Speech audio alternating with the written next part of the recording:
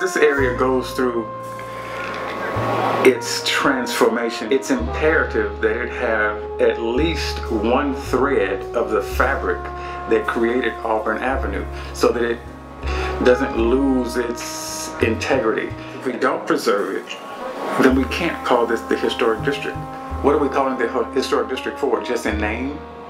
We have to have something that was from the past that we're preserving in order for this to even be considered the historic district. It can't be just the King Center. It can't be just the Apex.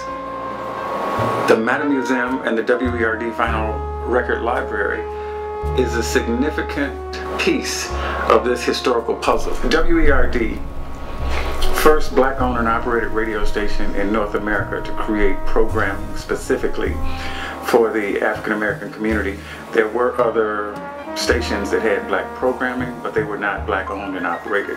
WERD Radio, which functioned from 49 to 68, so to have something physical still operating under the same call letters, playing the same type of music, and uniquely doing it analog. Everything we do is strictly 45, 78, or 33 1/3. It sort of ties in that history to a period in time.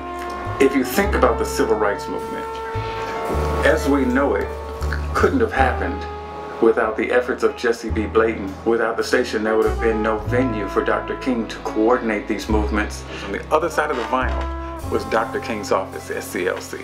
The seniors in the area told me, Mr. Reese, that WERD operated upstairs, and when we went past as children, we could hear the music spilling out into the streets.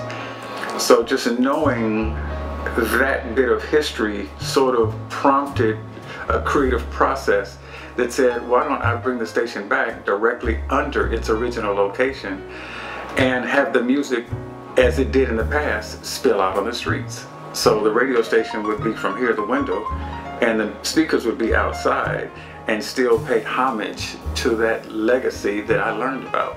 And the people in this area still remember WERD. However, young people, the next 2 and 3 generations, they have no clue. We cannot allow a legacy like that to disappear. I mean, it's artistic genocide.